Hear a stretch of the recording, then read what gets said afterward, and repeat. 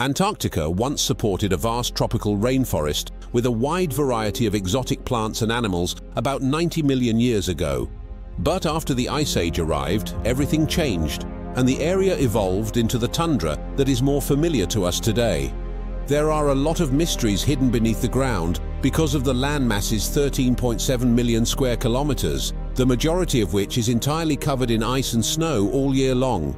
What is this mysterious and creepy phenomenon that exists all across this uninhabited continent? Join us as we explore scientists' terrifying new discovery frozen in ice that changes everything. Nothing is simple when you're in the midst of the Filchner-Ronne Ice Shelf, 5-hour flight from the closest outpost in Antarctica. Geologist James Smith of the British Antarctic Survey survived over 3 months of sub-zero temperatures, sleeping in a tent and eating dehydrated food despite the fact that it was the southern summer.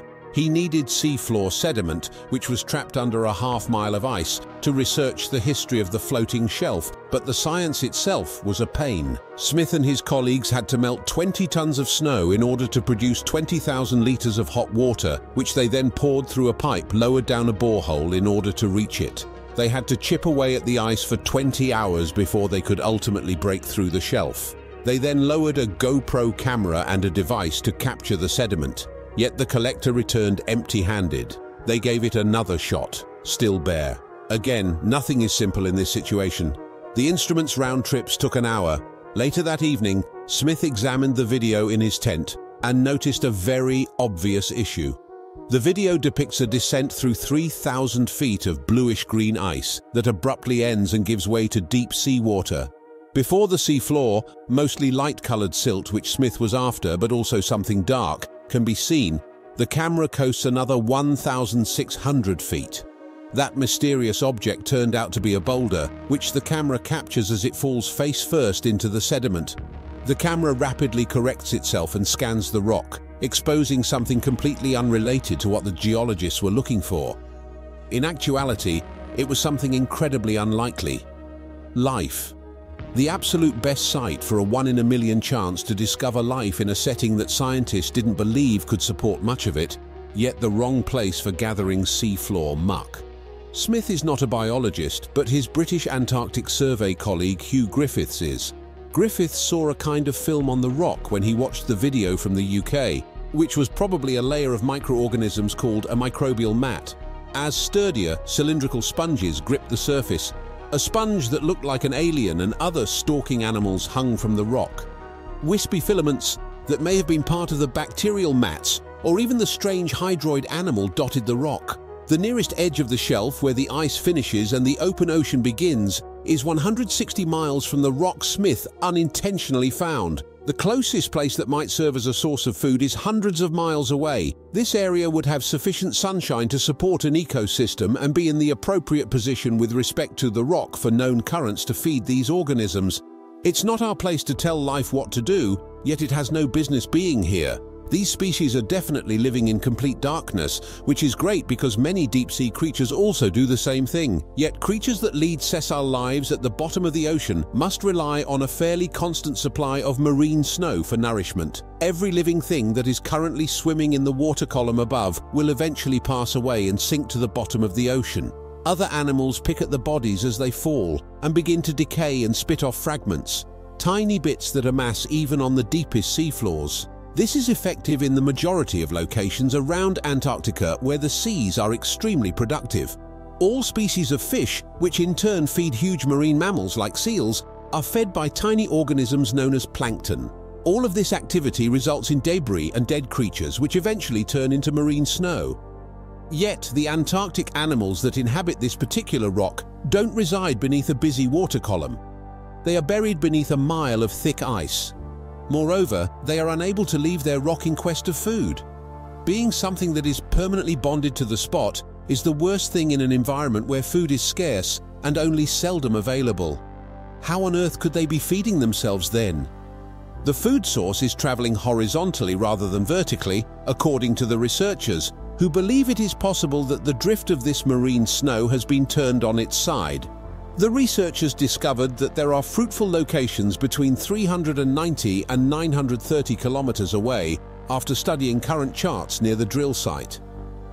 Even while it might not be much, it's possible that hundreds of miles worth of organic material are traveling through these currents to support these animals. Given that marine snow formed at the surface must fall 7 miles to reach the seafloor in the deepest region of the ocean, the Challenger Deep near Guam, that distance is astounding. Food would have to travel up to 133 times that far, and it would have to do so by floating sideways to get to the animals on this Antarctic rock. According to Rich Mui, curator of invertebrate zoology and geology at the California Academy of Sciences, who has studied Antarctic sea life but wasn't involved in this new experiment, this isn't particularly far-fetched given what scientists know about currents surrounding Antarctica. Seawater in the area becomes denser as it cools. It sinks to the sea bottom and pushes water outward, radiating outward from the Antarctic, says Mui. And these currents are actually the germ of many, if not almost all of, the current systems on the planet. Something needs to fill the space left behind when that water flows outward. Mui continues, there's going to be some inflow to replace that, and that inflow, even over hundreds of kilometers, is going to carry organic matter. This would provide sustenance for our life forms that were trapped on that boulder. Moreover, the currents could introduce new species to the animal community on the rock. However, because they were unable to get samples, the researchers are still unsure of the precise diet of these sponges and other creatures. While some sponges are carnivorous and feed on small creatures, others filter organic debris from the water. That would be sort of your headline of the year, says Christopher Marr, a marine biologist at the Smithsonian who wasn't involved in the research. Killer sponges, living in the dark, cold recesses of Antarctica, where no life can survive. As the camera didn't catch any fish or crustaceans, Griffiths and his team are also unsure if other mobile species, like fish and crustaceans, also inhabit the area around the rock, making it unclear whether the sessile animals are subject to predation. Do they all consume the same kind of food? Or do some of them maybe share nutrients with one another? Or are there additional roving creatures feeding this colony in any way? Only a different trip can provide the answers to these issues. The animals don't appear to be in danger of being buried because it does seem that the sedimentation surrounding the rock isn't that heavy. Furthermore, it's unclear how these immobile animals first arrived. Was it something that happened very locally, where they essentially hopped from one local boulder to another?